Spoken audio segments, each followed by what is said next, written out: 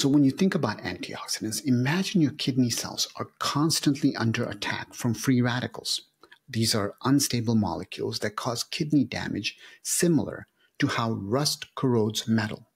Antioxidants act like rust protection. They neutralize these harmful compounds before they can damage your kidney cells. This is why targeted antioxidant therapy can be so valuable for kidney patients.